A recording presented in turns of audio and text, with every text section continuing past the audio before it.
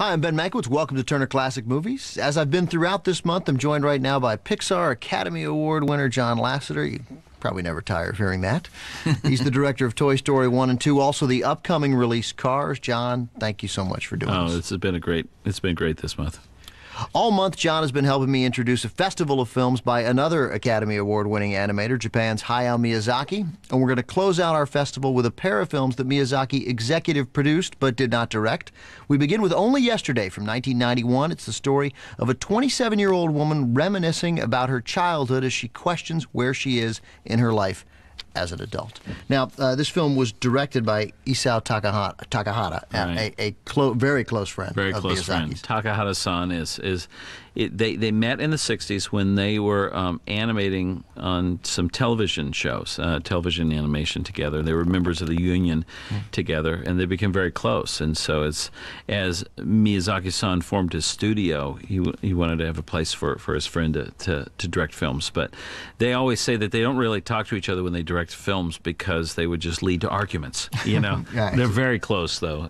Yeah, I suspect that both these guys, as accomplished as they are, particularly Miyazaki, that they're probably pretty stubborn when it comes to these kind of films. They're both fantastic artists. Yeah.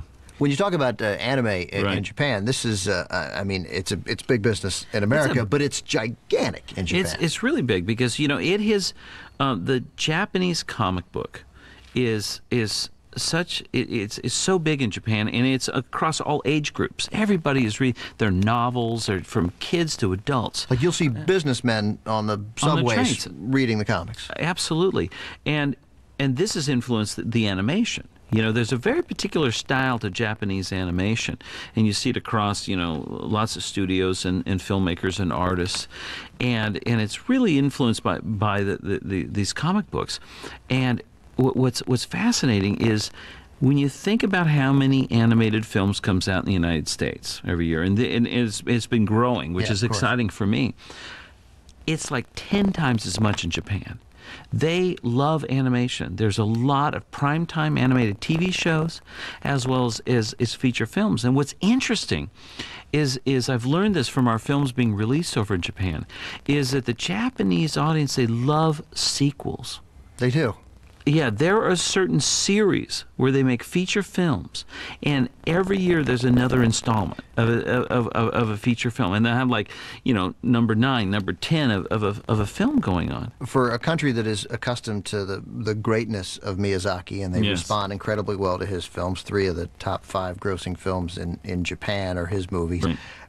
How do they respond to the 3D animation that you guys do at Pixar? What's interesting is that my friend Miyazaki-san really helped out. He loves our films. Right. He loves the characters. He loves the stories, and he really helped out. He kept telling everybody these are great films to watch. And when Miyazaki-san says these are great films to watch, people watch them, and and that's why I have a debt of gratitude towards Miyazaki-san and that studio over there in Tokyo, Studio Ghibli. It's an amazing place, and his films, both directed by him and directed by Takahata-san, they're so unique. They're so beautiful. The character and the stories are so special, and they're full of heart. Yeah. That's what I love about his films, and really enjoyable. And especially the one tonight is really special. All right, well, let's take a look at it. Here it is, executive produced by Hayao Miyazaki from 1991. It's Isao Takahata's Only Yesterday.